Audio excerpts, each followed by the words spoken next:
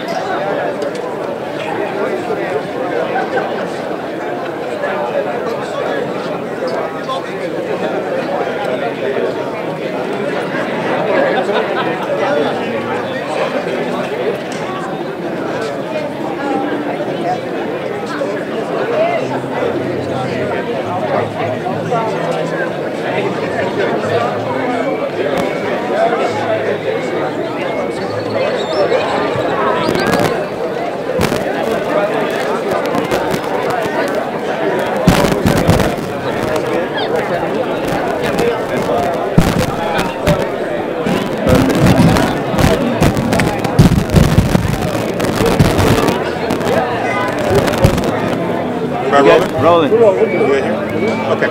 Go ahead. Anybody first question? Do you have any real hope that the governor will veto SB4? I'm not optimistic. I think this train's been picking up speed, coming down the track for months and months and months. And I honestly say I'm not optimistic.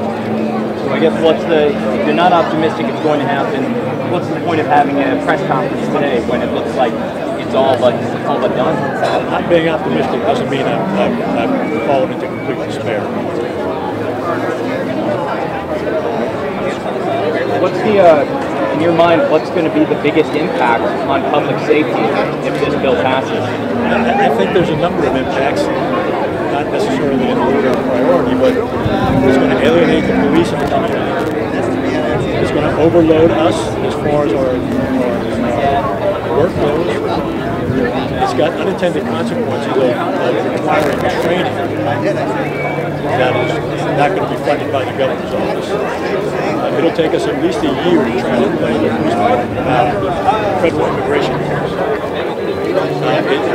It detracts from our primary mission, which is to answer calls for service. We're not going to have ICE agents out there answering our calls for us while we're messing around with this immigration, asking people for their papers.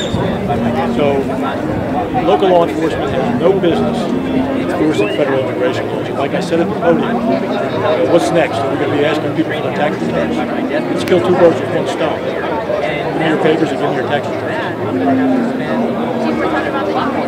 What about the cost for the training officers and enforcement training? Well, as I mentioned, there's no funding from the governor's office, no offer of funding from the governor's office to help us train 2,400 people in immigration laws.